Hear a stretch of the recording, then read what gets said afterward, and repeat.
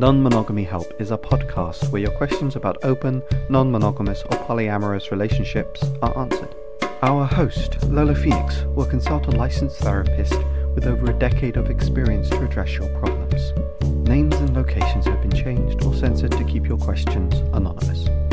You're listening to Non-Monogamy Help, the podcast. Hello and welcome to episode 87 of the Non-Monogamy Help podcast. I'm Lola Phoenix. Please send your questions to nonmonogamyhelp@gmail.com and I will hopefully get back to you as soon as I can, and let me know if you'd like your letter to be in the podcast or the column. It will be anonymous, and if you want to read the columns and listen to the podcast, you can find all of that at nonmonogamyhelp.com. You can get all of the columns in the podcast a little bit earlier than when they go public by subscribing to the newsletter by going to go.nonmonogamyhelp.com/email, and you can follow us at Twitter and Instagram at nonmonogamyhelp.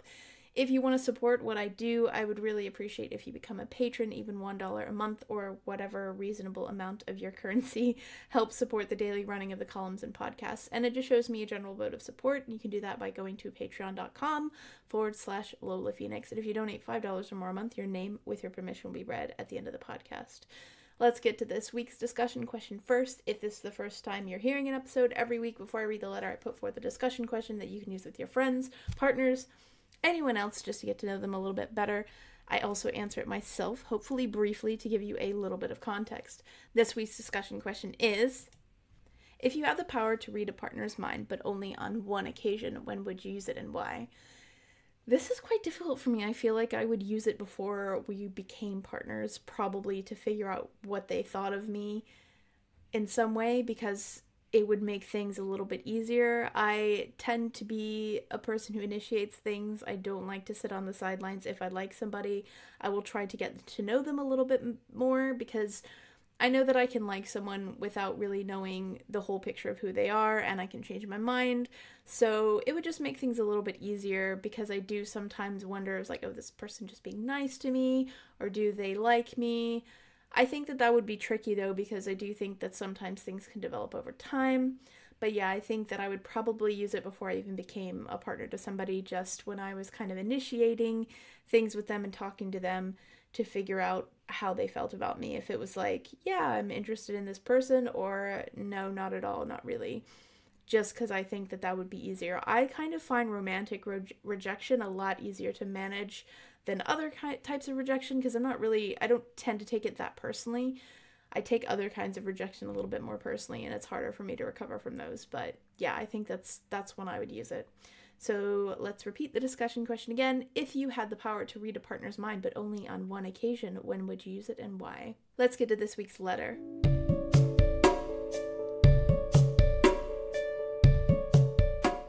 My partner and I are having a hard time coming to a resolution, and I wondered if I could get your input. We had been monogamous for many years before opening our relationship, and now we both have partners in addition to each other. Before either of us ever had sex with anyone else, my partner had asked me to agree that when we have sex with someone else, we would come home and shower right away. I had agreed to that because it sounded reasonable to me at the time. In practice, it brings up feelings of shame for me, like I did something wrong and dirty and I have to wash myself before I can interact with my partner. The other night, I got home late from a date. I was intending to take a shower, but when I got home, our child was still awake. I asked my partner if he wanted me to try to get our child to sleep since they had been home doing the parenting alone, and my partner said yes. I ended up trying to get my child down for another hour, and he still wasn't asleep. At this point, he ended up coming into our room to sleep, and I asked my partner if he minded. If I didn't take a shower, they said that was fine. I planned on taking a shower in the morning before I took my child to school, but I overslept and didn't have time. My partner and I planned to have a coffee date after school drop-off, but they were upset because I broke our shower agreement, so instead I went home to shower. I told my partner I was wrong to break our agreement and that I should have talked about the feelings of shame the shower rule was bringing up for me, and how it feels controlling before this incident. We talked a lot about it, and I tried to compromise, but we just do not feel the same way about this. Because my partner says their reason for wanting this rule is so they don't smell sex on me, I offered as a compromise that if I got home late and didn't want to shower, I would be willing to sleep on the couch. My partner didn't like that idea because they want us to be able to cuddle and reconnect when I get home. I also offered that I understood that my partner's boundary was that they did not want to cuddle if I hadn't showered, and that I would respect that, but I would shower when I was ready to shower. I'm a big fan of people having boundaries for themselves rather than rules for other people. They then said they felt like I was going to delay showering on purpose because I didn't want to cuddle. After some time, my partner gave in and said it was okay for me not to shower that night as long as I had showered first thing in the morning. At this point, I felt very frustrated and no longer wanted to compromise. I began to ask questions to clarify. What time is too late? If I get home at 11, is that too early to not shower? What about 12? I said if we were going to make rules like that, then I need specifics so I know I'm not breaking the rule. They became frustrated and said I don't understand why it was such a big deal to just shower. And I said I'm telling you why it's a big deal for me, and it isn't a valid reason to you. I told them it doesn't matter to me if they shower right away or not, as long as they shower before we are physically intimate, and that I accept that they can shower when they want to shower. I also explained that when I have sex with my partner, I don't feel the need to get up and shower first thing. I may go to sleep and then get up and make breakfast and watch a show or do something and then shower when I'm ready to start my day. I want to be considerate of my partner's feelings, but I also feel like I cannot agree to strict rules because they make me feel controlled and I will end up feeling resentful. Any insight would be appreciated.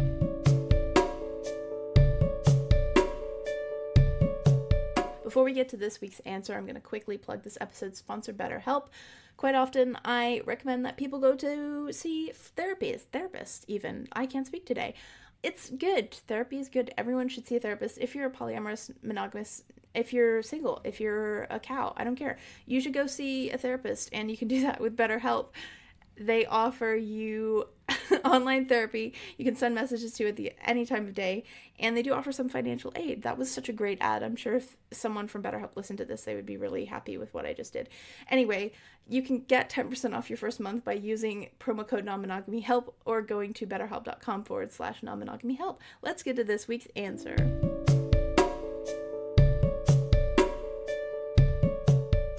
I feel like the biggest problem here is the basic lack of trust, and I can understand why you got sort of frustrated and started asking sort of exact specific questions like, what if I come home at 12? What if I get home at 1 and the house is on fire? Because once somebody says, like, I don't believe that you will exercise in good faith, that in and of itself is kind of a huge problem here. You can have different feelings about hygiene and how that works, and I can totally understand both sides of this from a practical aspect and also from a hygiene aspect. But once someone says, like, I feel like you're going to do this so that you can get out of being intimate with me, that kind of means that your partner doesn't trust you on a very basic level. You have to be able to engage in good faith, and you have to believe and trust that your partner isn't going to secretly do something to get out of something. I feel like if you didn't want to cuddle or you didn't want to do that, you should also be allowed to say, you know what, I just got home from a date, I'm feeling a kind of way, I want to be alone. You don't have to cuddle, and it's fine if your partner feels a little bit nervous after you've been on a date and finds it quite reassuring to reconnect. That's absolutely fine, but you don't have to do that either. You're allowed to want your alone space, and I'm not even saying that that's what you're asking for, but this sort of insistence that, oh, I can't let you sleep on the couch because I'm afraid you'll get out of cuddling by doing that. That is leading to a much, much bigger discussion. I feel like your partner has a lot of fears and paranoias, and that's fine. It's fine for, them to want to reconnect with you after a date because they feel a little bit anxious, especially since you started off as monogamous and you're not anymore. I feel like it's okay if they have their own proclivities around hygiene reasons. I do kind of, and have kind of had that rule. It's never been like, as soon as you get home, you shower, because I also understand your side of things, of that being kind of a little bit shamey, even if you don't mean it to be shamey. But I do, from a pure hygiene perspective, yes, before you put your junk near my junk, your junk's been near somebody else's junk, I feel like you should shower first. And that's fine. I understand kind of both sides of it. I also feel like you can acknowledge that you might have a hang up around it. I know for one, like, I have hygiene squicks, and I know that I have told partners out front, like, you smell, go take a shower. Not even having to do with, like, smelling like sex or whatever. It's just like, you have BO, and it isn't something I enjoy smelling. Please go shower, change your shirt. And I don't mean it in a shamey way. I'm perfectly willing to acknowledge that if me being very blunt about it, of saying, you smell, please go take a shower, is hard for someone to deal with, I'm perfectly fine phrasing it in a way that would help them better, but I'm also not gonna hug somebody with stank ass BO. I'm sorry. That's my own personal feelings about it. I don't have to be, I can tell someone like, listen, I would like it if you take a shower because you smell a little bit, or I can be like, wow, you are really stank.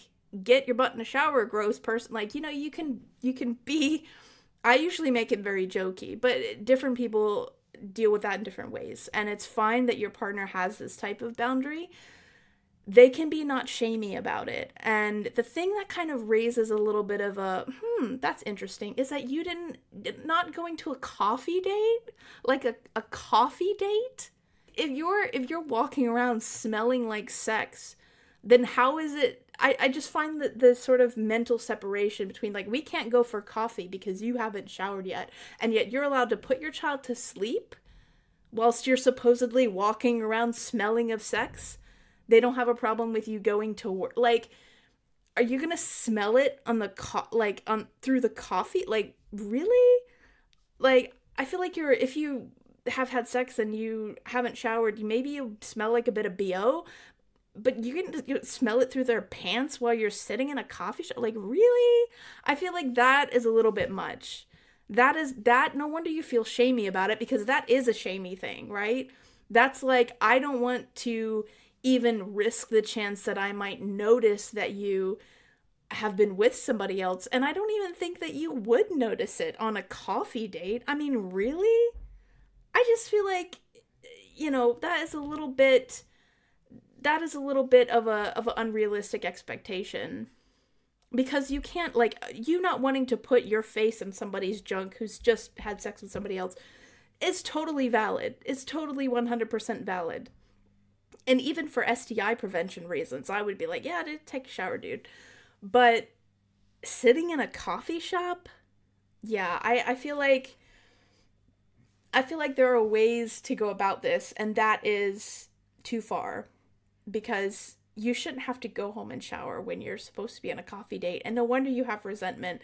And no wonder it's hard for you to compromise, because this has been a bigger deal than it really needs to be. So yeah, I feel like hygiene reasons make sense, but the entire sort of coffee date doesn't really hold up to the hygiene rule, and I think that there's a little bit more that needs to be discussed there.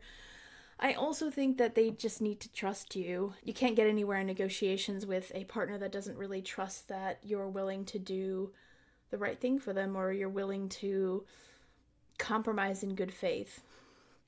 So yeah, in general, I feel like your approach to this makes sense. You really not wanting to have specific things put on you of when you shower makes sense. And I do feel like you're offering a decent compromise with you being like, look, if you don't want to smell me, I can sleep on the couch, but I would like to shower when I would like to shower, and I want you to respect that. I feel like that makes a lot of sense. I think that you kind of need to point out to them that this whole, like, I worry that if you're going to choose to sleep on the couch as a way to get out of intimacy is at its basis very distrusting, and it's not assuming that you're both operating in good faith. It's assuming that you're going to basically manipulate the situation.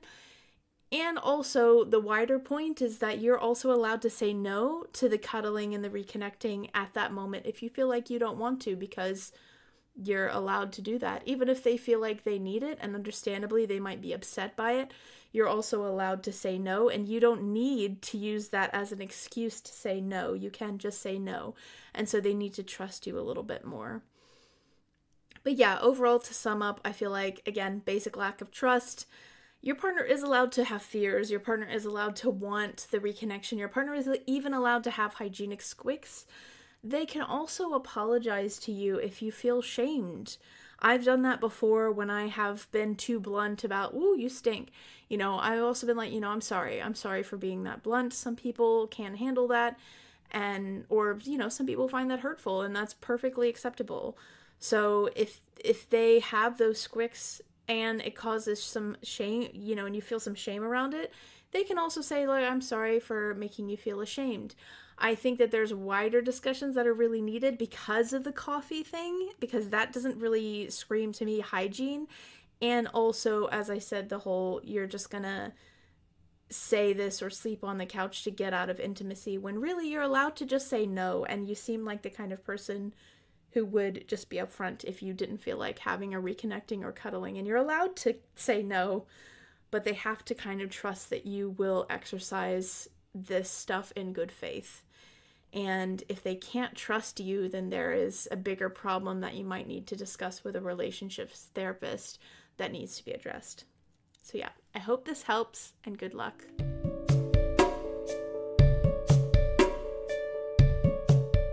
Thank you for listening to episode 87 of the Non-Monogamy Help podcast. If you want to be awesome, you can donate to our Patreon. Donating $5 or more with your name means, with your permission, I messed up. Donating $5 or more means your name, with your permission, will be read at the end of the podcast. This week's current patrons are Laura Boylan, Chris Albery-Jones, Juke, Ellen Robinson, Nikki Jones, James Wartell, and Leo Yaki. If for whatever reason you can't become a patron because life happens, please log into iTunes, find the podcast, rate and review it, or anywhere else you see the podcast. It's being distributed in lots of different places. If there's a way that you can rate it, please do. It would be really great. It helps me get the podcast out to new people. If you want to write a review, that's also appreciated. But if you don't really know what to say, just a rating is fine. That's all for this week. You'll get a new column next Friday and another podcast episode in a fortnight. Thank you again for listening.